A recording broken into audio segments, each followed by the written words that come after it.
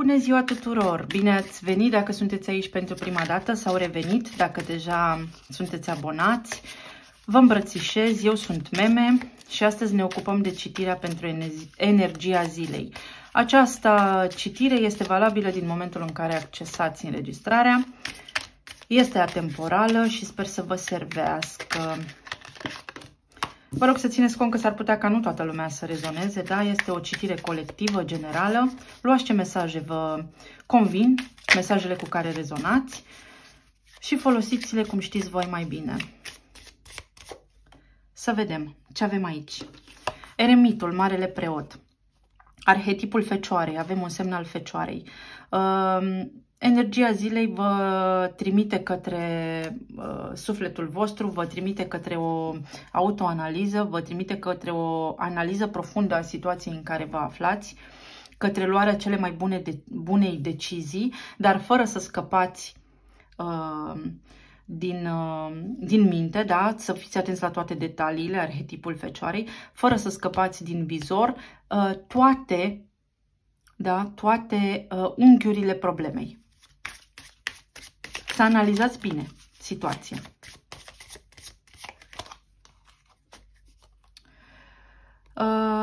Mai avem aici cinciul de cupă, o energie care se uită la trecut, atât de preotul, Doamne. Aveți legătură cu vreun preot? Poate unii dintre voi au vreun necaz sau vreo bucurie.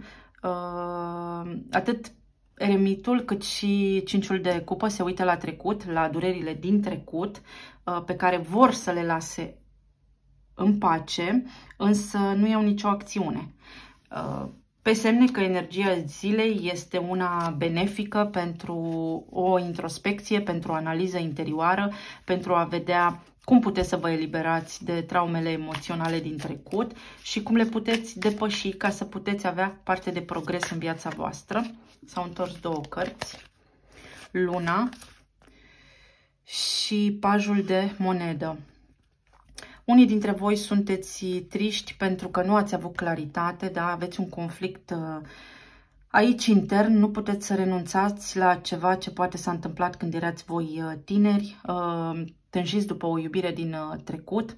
Pentru alții dintre voi poate aveți ceva ce vă macină în legătură cu copiii voștri, iar pentru alții dintre voi sunteți necăjiți pentru o iubire care a fost complet neserioasă.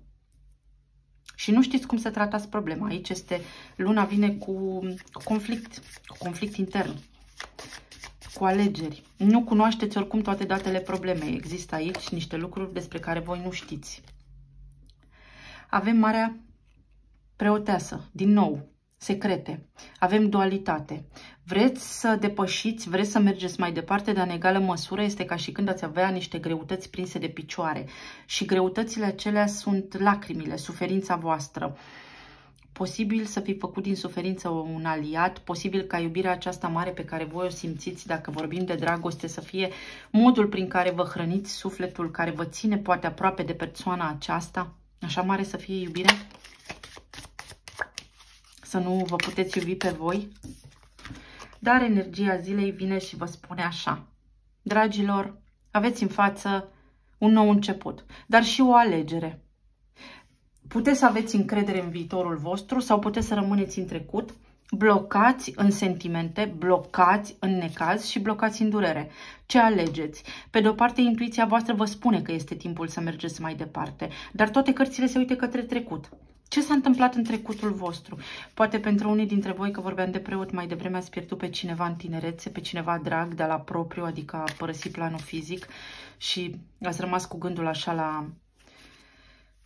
la necazul ăsta. Să nu mai vorbesc de altele, că mai văd ceva aici, dar mi-e și ciudă să spun.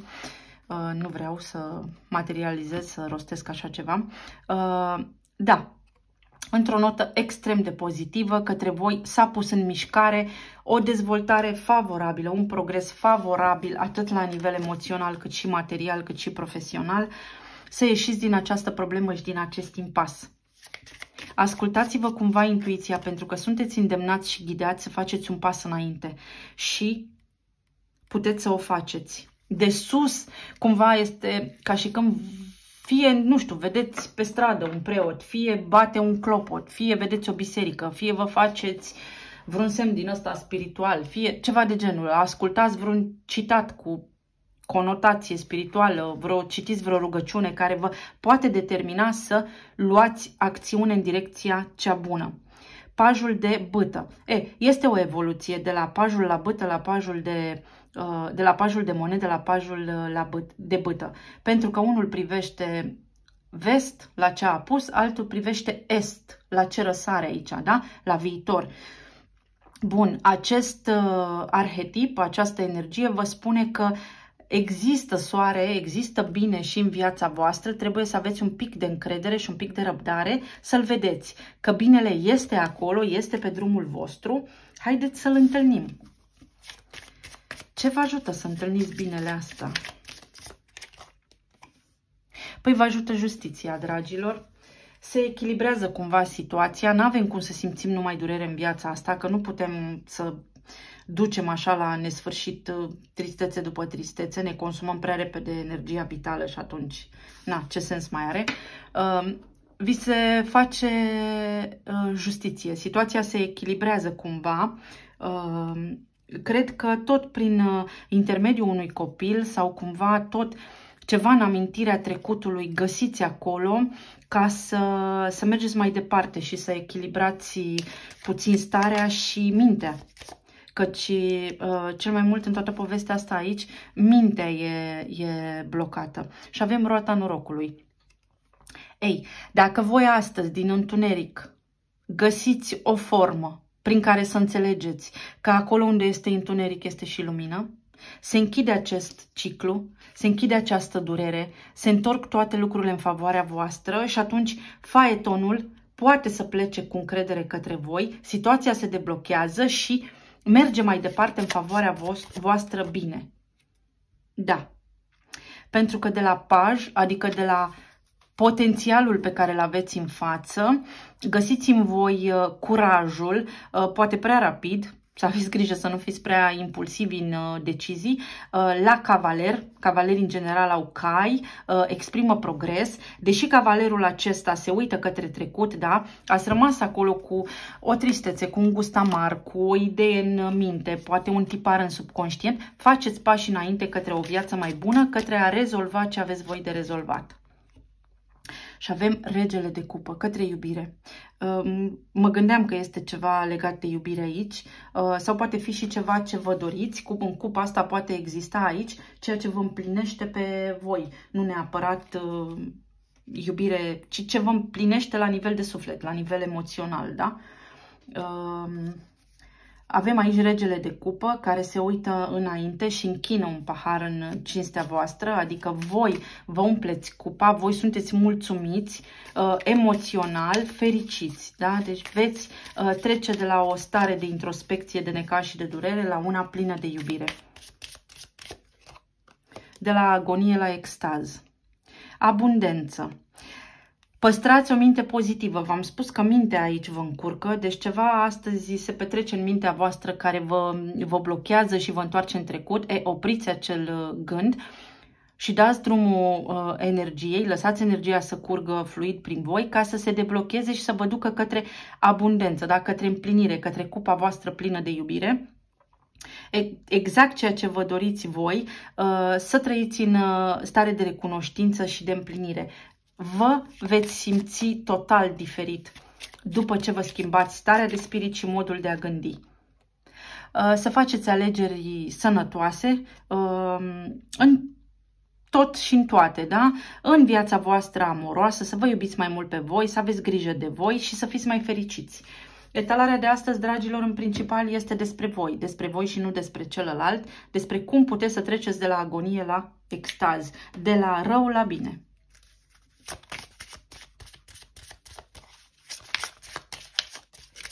Regele acesta de cupă implică și iubire, da? Iubire. Dar când voi vă simțiți bine și emiteți frecvență de iubire și stare de bine, sunteți așa, ați văzut cum e, binele atrage bine. O ieși două. Avem așa, memorie, v-am spus că sunteți pe gânduri aici, și liniște. Aveți nevoie să vă calmați gândul, dragilor. Avem două semne puternice aici, leul și peștii. Peștii au nevoie să liniștească mintea. Peștii sunt guvernatorii absoluți ai absolutului, iar leul este inima. Deci peștele prin Neptun înseamnă conștiință colectivă, inconștiință colectivă, în sensul de divinitate, da? Divinitatea vă liniștește inima și memoria. Păstrați amintirea doar cât vă servește și lăsați lumina să vină către voi. 1 și 7, v-am spus că aveți nevoie să vă păstrați, să vă echilibrați și sufletul și mintea. Lăsați aceasta prin intuiția voastră. Calmați-vă singuri mintea. Nu știu, faceți-vă ceva bun de mâncare. Uite că fata asta aici mănâncă. Citiți o carte, puneți-vă o melodie care vă place, să vă schimbe starea. Înțelegeți ce vă spun? La asta mă refer. Nu știu, faceți o plimbare. Faceți ceva care știți că vă place. Mie îmi place să mănânc cartofi prăjiți. Serios. Cartofii prăjiți pentru mine mă duc într-un loc al fericirii mele. Nu în sensul de a mânca, că nu sunt mâncăcioasă, dar am o asociere fericită în ceea ce ține de cartofi prăjiți. Faceți acest lucru. Găsiți acel lucru care să vă ajute, să vă bucure inima, pentru că vă schimbați starea și treceți de la agonie la extaz. Vă mulțumesc tare mult. Uitam, scuze, mă grăbeam. Unde vă grăbiți? Vă grăbiți cu cavalerul ăsta de spadă aici. V-am zis extaz. Da, confirm. Se schimbă starea, se schimbă situația. Iată un fulg de nea. Este doar o stare de moment ce simțiți. Rapid se schimbă starea. Am zis unde vă grăbiți. Miracole. Pot să apară lucruri bune către voi. Ia uite cum e aici. Peștilor, dragi pești.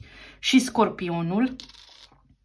Da, Scorpionul spune că din întuneric eu văd lumina, doar așa. Adică accept ce mi s-a întâmplat și mă ridic deasupra experienței și o văd. Iar peștii spun, eu văd tot. Adică înțeleg și merg mai departe. Mă scald în ape line. Să înlăturați energia negativă, da, agonia. Acest șarpe, această cobră. Și mesajele de aici spun să zâmbiți oricui și oricum, că nu le știți povestea și nici nu știți cine vă zâmbește înapoi. Și karma. Situația la care voi vă gândiți și care v-a prins așa în trecut a fost karmică, a fost acolo cu un sens. Folosiți-vă de energia Scorpionului să depășiți momentul, să înțelegeți de ce. Pe masă, ca semne, avem așa, Fecioară, Rac, Pești, Vărsător, Pești din nou, Racul, Berbec, Săgetător, Leu, Balanță, Săgetător, Balanță, Gemeni, Vărsător și Rac. Rac și Scorpion. Gata, dragilor, m-am liniștit. Ia uitați, am respirat ușurată. Vă mulțumesc tare mult că ați fost aici. Vă aștept cu comentarii mai jos. Mă puteți saluta cu un like, ajută. Dacă nu v-ați abonat și doriți să o faceți, vă invit cu drag. Până data viitoare, să fiți bine. Pa, pa!